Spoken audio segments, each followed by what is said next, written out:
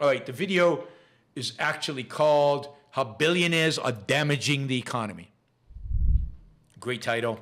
And as I said, it's been 9.91 million subscribers, and the video itself has been watched 46,000 times over the last day. All right, I need headphones. You guys ready?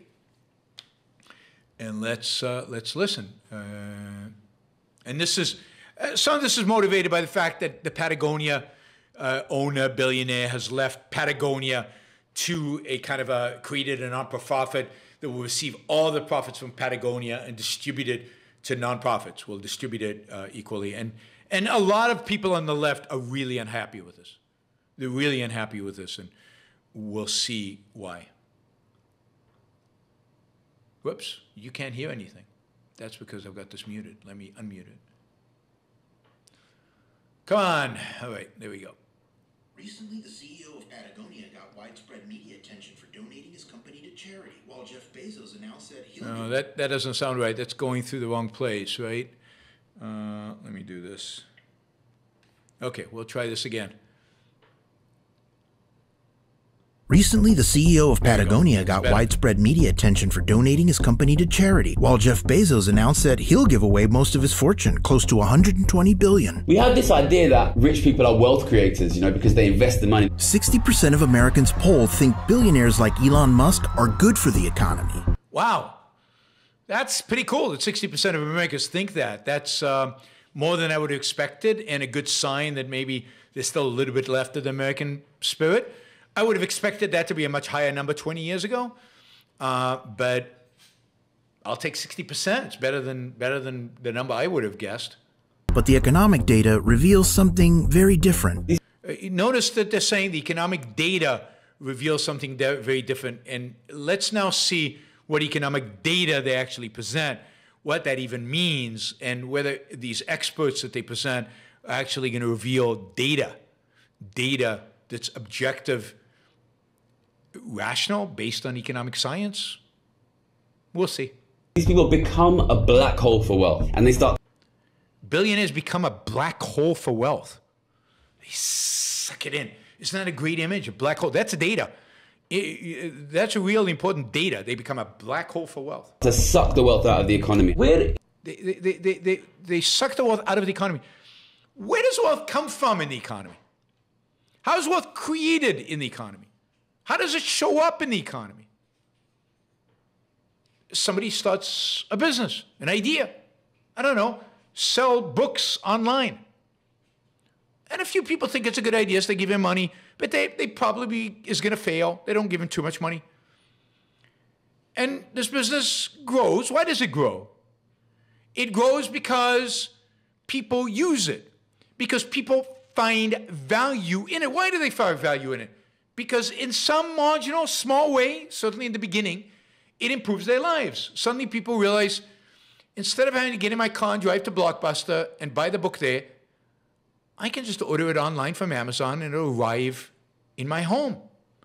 Isn't that amazing? And slowly, people keep buying more and more stuff from Amazon. Now, the reason they're buying more and more stuff from Amazon is because their lives is getting better and better and improving all the time because they're buying stuff from Amazon. And that's the real wealth creation. The real wealth creation is the improvement in the lives of the people that are buying from Amazon. And it's reflected by the fact that they're paying Amazon to do all this. Now, Amazon, of course, is using the money that the people are paying the stuff, plus money they are raising from markets that now they can convince that this is a profitable business, or can be one day a profitable business because people are actually using it. And they hire people. And these people now have jobs. And these people now have wealth that is possible because somebody, Jeff Bezos, started this company, provided a value to people, kept this company running, kept this company as a value-creating company, and thus they have jobs. Customers have an improved quality and standard of living. And yes, Jeff Bezos becomes a billionaire, but where is his billions? Ooh, is billions. He's sucking it in, a black hole. All Jeff Bezos, most of Jeff Bezos' billions are in the stock of Amazon. It's the fact that we all value Amazon so much, the fact that Amazon is so profitable, is so successful as a business, that results in the fact that the stock is higher. Which means all the shareholders of Amazon, including your pension plan, including your 401k, have made money increased their wealth, because Amazon stock has gone up. It's gone up for Jeff Bezos as well. So where has he sucked wealth out of the economy? Hasn't he made wealth creation possible in the economy? Isn't wealth creation only possible because of entrepreneurs, some of whom, if they're successful, are billionaires, become billionaires?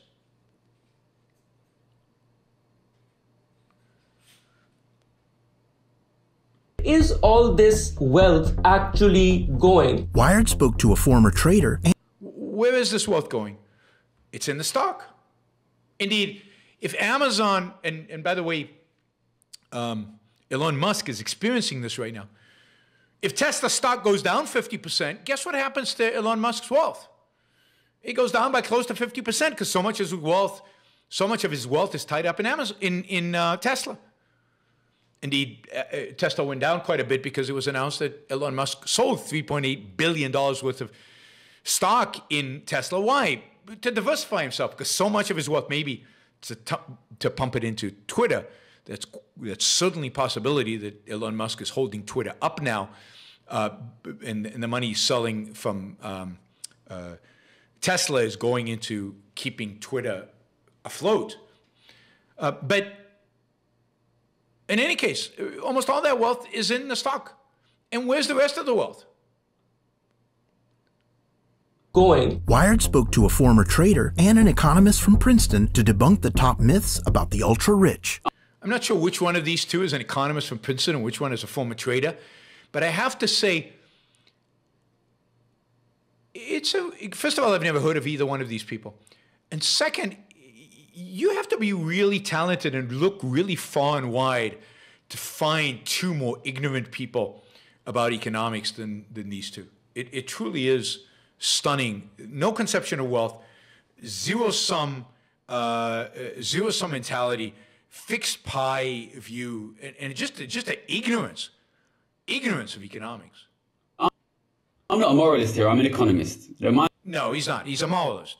He's a moralist who's pretending to be an economist. He has really, as you'll see in a minute, no clue about economics. My job is to look at the economy. We currently exist in a situation where the super rich are getting massively richer very, very quickly. But didn't that massive wealth often start off humbly? Didn't Microsoft and Amazon start out in a garage? Aren't billionaires self-made? This is Wired magazine. This is a magazine that has covered the billionaires who are self-made. This is the magazine that's covered those garages. This is the magazine that should know that that's exactly the case. To become a billionaire, you need to make $1 million every single day for 3 years. But that's silly. That's silly. Right now, the market could go up, I don't know, 5%, and Jeff Bezos could make hundreds of millions. I don't know the exact number, but it's not about $1 million a year over 3 years. That's a silly kind of way to think about it. The reality is that the value of these companies is determined by a marketplace that determines what expectations are regarding their future profitability. And that can change dramatically. Look at how much wealth Jeff Bezos, Elon Musk, and all the billionaires, particularly in technology, have lost over the last year, over the last 12 months. Billions and billions and billions and billions. Why? Because we've got inflation, because we're heading into recession, because the companies are probably not going to be as profitable as people expected not that long ago. There are some self-made billionaires, but if you look at the statistics, increasingly more and more of them inherited their money. Data? How many of the billionaire the people who are defined as billionaires in the world today, particularly in the United States today, are self-made versus how many of them inherited their money. That would be a good data point to have. But it's a majority of self-made. Yes, you'll find the Walton family, and because Sam Walton made so many billions and actually left it to his children, I don't think he was riddled with a sense of guilt that demanded that he give it all away. There are like 5 Waltons on the list of billionaires, right? 5. And I don't know, you probably got a few other That's certainly the case families. for the Waltons, the Mars, and... Yeah, so you got the Mars. The Mars, old family, money's been around for a long time. And there's, what, 3 Mars on the billionaire list. By the way, ranked 185th richest person in the world or in the United States.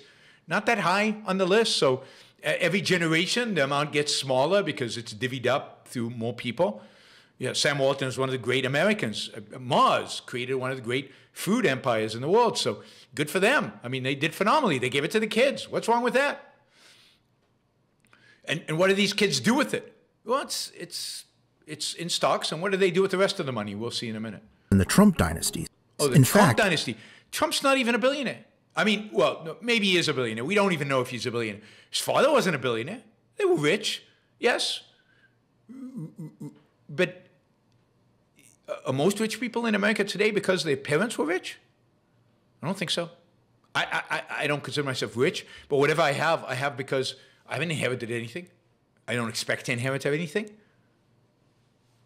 I mean, this is, and where's the data? I want the data. The data. You remember they promised us data? How many rich people today are because of inheritance? And I want to see how. And indeed, even if they are because of inheritance, the people who made the money get to choose who to give it to. How many are heirs? Very few. If you have to go as low as Trump, you're kind of desperate. The Mars family was 185. Trump is like 272. I don't know where he is on the list. Way down there. You're really struggling to get families, to get billionaires that inherited their wealth. According to Forbes, most of the ultra-rich grew up in wealthy families. Or how do you define wealthy families? Or, notice this. Notice this. God, this is such... Most of the ultra-rich grew up in wealthy families or in the upper middle class or in the middle class. So in other words, most of the wealthy people today, most of the billionaires grew up in families middle class or wealthier. So there's no question that if you grow up in a poor family, it's harder to make it. But do we know if those middle class parents actually gave money to their kids? And isn't it a massive achievement to go from middle class to be a billionaire? I mean, this is absurd. This is truly ridiculous. Or in the upper middle or middle class. Upper middle or middle class. Wealthy, upper middle. That is just right there is a sign of incredible dishonesty that you're lumping those three together when clearly the point you're trying to make is these are just rich kids of rich parents. It is becoming more important how wealthy your parents. There's Donald Trump again. I mean, what relevance does Donald Trump have for this? Zero, nothing. How many of them are immigrants? If you want to be successful. And you're seeing this all over the world because you are competing with the very rich for the ownership of assets. And these guys have a passive income of billions of dollars every year. How are you earning $50,000 a year ever going to compete with that? Why are you trying to compete with the billionaires? What are you competing with them on? What do I compete with Elon Musk for? I mean, he's providing with this enormous benefit.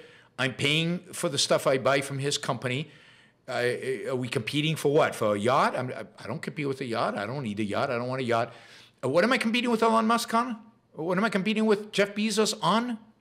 I mean, what are these people even talking about? The share of income going to the top 1% of households. I mean, this is dubious. These whole graphs are dubious. But yeah, the top 1% has done very well because of skill, because of globalization. Whatever skill you have, you can now manifested by creating values, not just for Americans, not just for 300 million people, but now for 8 billion people. That'll make you richer. Just ask LeBron James. The reason LeBron James is so much richer than Michael Jordan is the market for basketball is so much bigger than it was for Michael Jordan because of globalization. So yeah, the top 1% got richer, bottom 90% got richer by a smaller percentage because their productivity grew smaller. Why is this a problem? And indeed, the way they measure these things is wrong.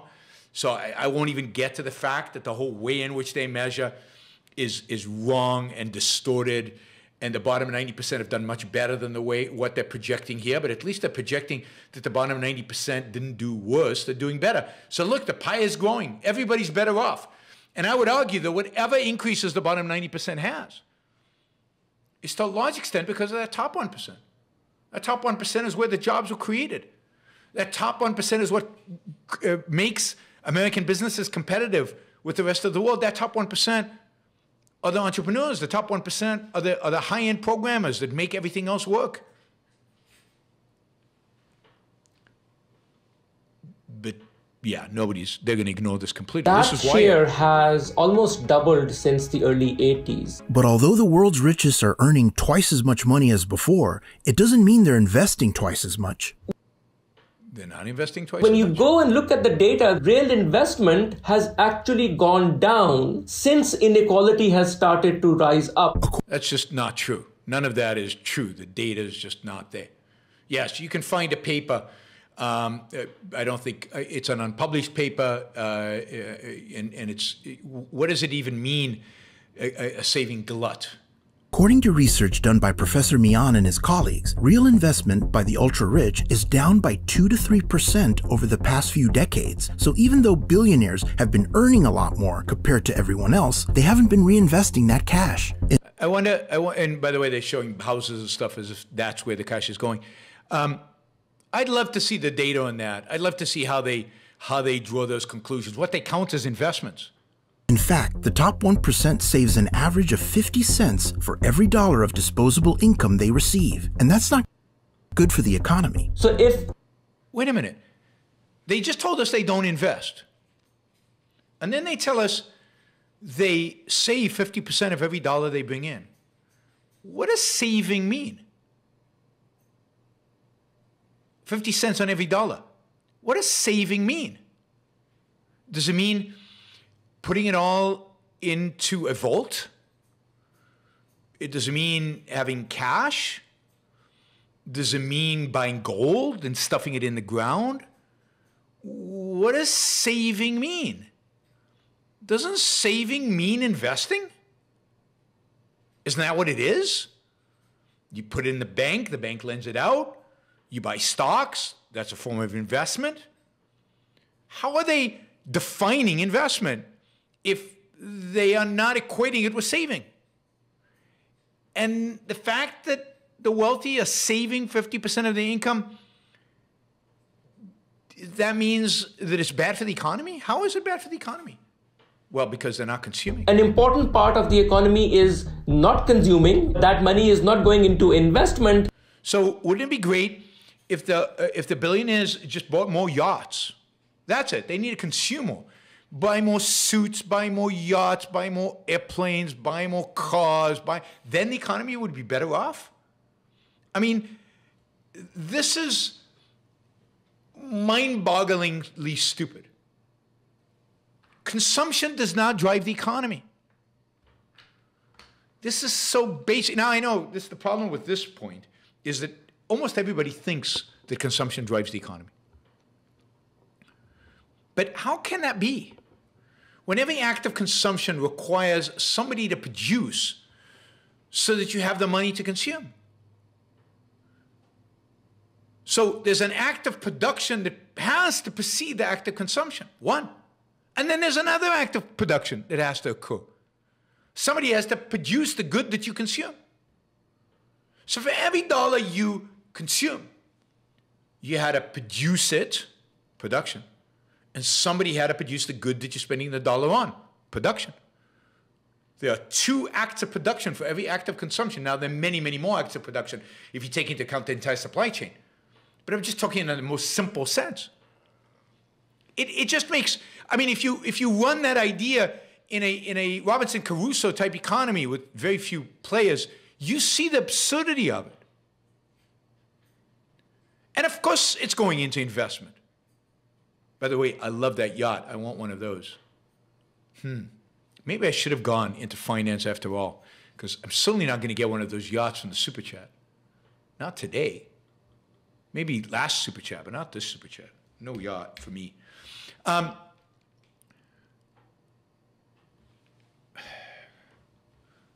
mean, this is what I do because the knowledge of economics of people is so mind-bogglingly, is that a word, stupid?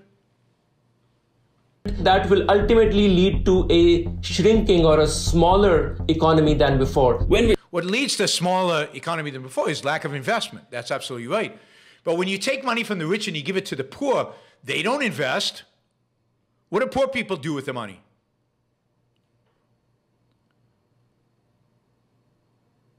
Right? What do they do with the money? They consume it. They don't invest it.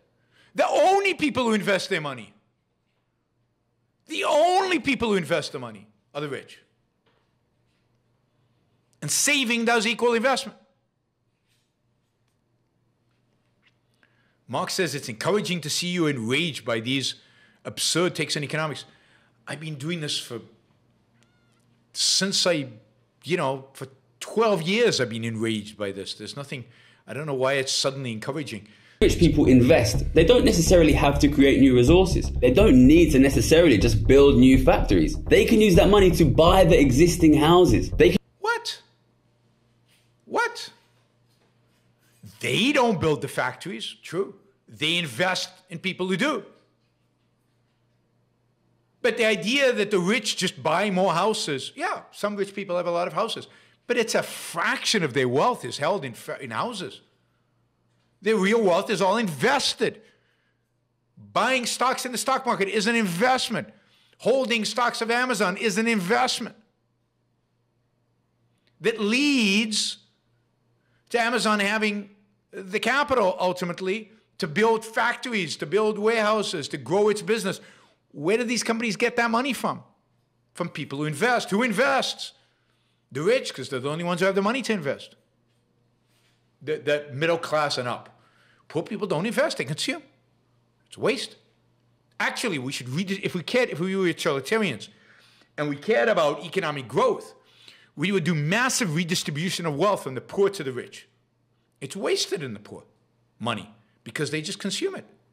What we really want is investment. That produces real economic growth. You can use that money to drive you and your government into debt. And that doesn't lead to investment. What it does... There's another, he's an economist. Remember, they promised us data. How do the rich drive the government into debt? I think the government drives the government into debt. And redistribution of wealth drives the government into debt. And that's what slows the economy as well. Rich people cause you to default on your home? Rich people do that? God.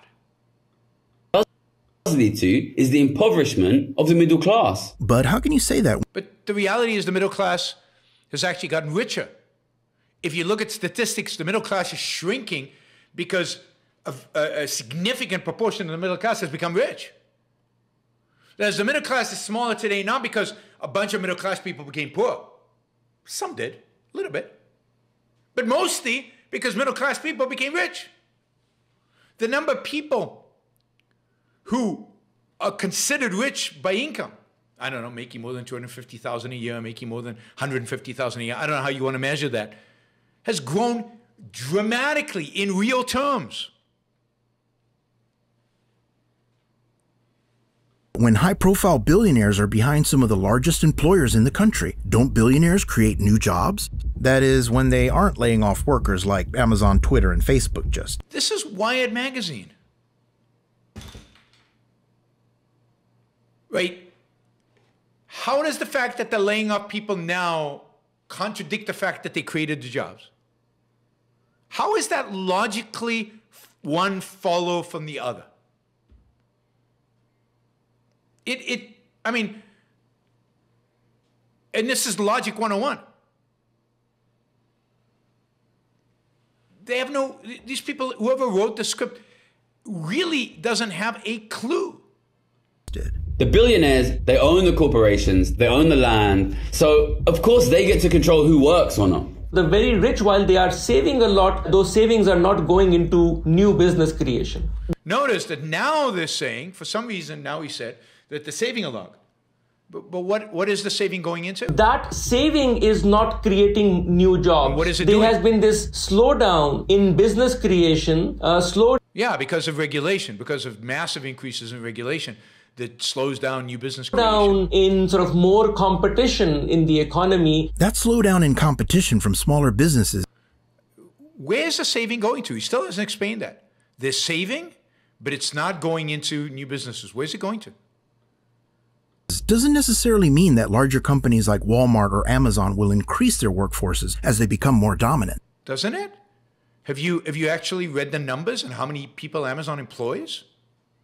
And here they go to the old trite fallacy. Increasingly, a big part of the thing that they own is technology, and increasingly because of automation, they don't even need that many workers. Isn't it interesting that unemployment in the United States is at the lowest it's ever been in history? Even under Biden? Isn't that amazing? And yet we keep adding robots and unemployment keeps going down. God, the Luddites, it's incredible that Luddites are giving credibility by Wyatt. They don't need human workers because they're replacing them with robots. By some estimates, He thinks he's so smart, too. automation is on track to eliminate close to 20 million jobs worldwide in manufacturing by 2030. But is that a bad thing? How many jobs did automation eliminate in farming over the last 200 years? More than 20 million, I'm sure. But isn't that a good thing? aren't billionaires like Jeff Bezos, Bill Gates, George Soros, and Michael Bloomberg making up for it by giving away tons of wealth? Making up for it. They did this horrible stuff. Value is created. Value is not, value can be transferred, but value is created out of thin air. The value I get from an iPhone is created out of thin air. Value is not, there's not a zero sum. I paid $1,000 for this. This is worth immeasurably more than $1,000 to me because of what it allows me to do that I could not do before that. That's real value creation.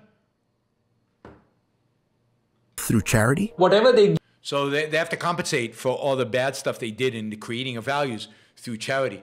But even here, they don't get a break. give, they report on their tax returns. So based on all of that data, we know that even after they give for philanthropy, they are saving a lot more. We should obviously acknowledge. So they're saving a lot more. Now, I don't know. This guy was a trader, he says. You think he'd be a little smart, that is, know a little bit about tax laws. I mean, if you give $100 to charity, you don't save $100 of taxes.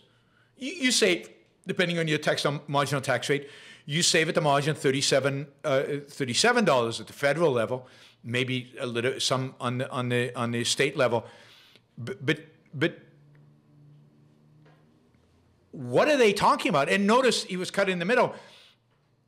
He's implying that everything they give to charity is reduced from their taxes, which is just a blatant lie. Just bold-faced lie. Has nothing to do with reality. And again, this isn't, I don't know, some Marxist magazine. This isn't some left-wing thing. This is Technology magazine. This is Knowledge, anyone who gives money for philanthropic reasons, but it's not large enough to actually negate the negative effects of extreme inequality. I think it's which you haven't explained what those negative effects are. And yeah, it's not large enough to even come close to the huge benefit that these billionaires have on mankind through their profit-seeking activity. also worth looking seriously into actually how they give to charity. And I think in many cases, these guys give to charities which they own. In the case of Patagonia, What does that mean, that they own? the $3 multi-billion-dollar company was transferred to a specially designed trust overseen by the Chouinard family. Moves like this could be seen as a tactic to perpetuate wealth and avoid taxes. But the Chouinard family doesn't have access to that money. They can't live off of that money. They can't buy homes with that money. The money is dedicated. They run it. They decide which foundations and which organizations get it. But God, I mean, this is the point. It doesn't matter what you do. They will hate you. Doesn't matter what you do. They will hate you. Often, only a small percentage of certain charities' operating budget is actually given directly away. Philanthropy, charity is fantastic. Well done if you do it. It is not going to prevent this economy from going off the edge of the cliff. That is absolutely right. That is absolutely right. These billionaires should stop giving to charity and actually invest in this economy. Maybe then it won't go off the cliff. The only thing that can do that is serious reformation of the tax system. Yeah, so if we raise taxes to 60, 70, 80%, that's how we'll fix this economy. But some billionaires like Elon Musk famously complain that the government already takes too much in taxes. They do. It's actually not true that the very rich pay a lot as a fraction of their income in taxes. They pay a huge amount. They are double taxed on their capital gains. They pay on their dividends. They pay on their income to the extent that they take income. They are hugely taxed, and it's cheating because people don't count the corporate tax. So when Warren Buffett says, I don't pay a lot of taxes, it doesn't include what Berkshire Hathaway pays, but that's his money. He owns Berkshire Hathaway, a big chunk of it. That's part of his tax rate. It is remarkable how flat a tax system the US has. The United States has the most progressive tax system in the world, certainly when it comes to income. Not the most, one of the most progressive tax systems in the world. All right, I've had enough of these guys. Hopefully you guys have too, but that gives you a sense of, and this is the problem. I've noted this in the past with regard to other stuff. The problem is that they say stuff like this.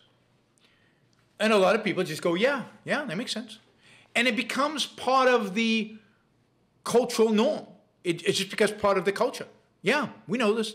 That's true. Billionaires do this, billionaires do that. Tax system is unfair. Tax system does this, and nobody challenges it. Nobody challenges this. Nobody questions it. Nobody presents the alternative, and therefore this becomes just part of reality, part of the world. Nobody, it's what I told you about the history of the last 40 years. These people wrote the history of the last 40 years, economic history of the last 40 years. It's not the free market guys. It's not people who actually understand economics and finance and the way the world works. No, it's these, I don't know, ignorant leftists who have written the history, and it's basically become the way people understand the world, the way people understand reality. Inequality is bad. How do people know inequality is bad? How many people can explain why inequality is bad? But it's something nobody questions. I'm like the only guy. Even on the free market side, people, succumb to these things. But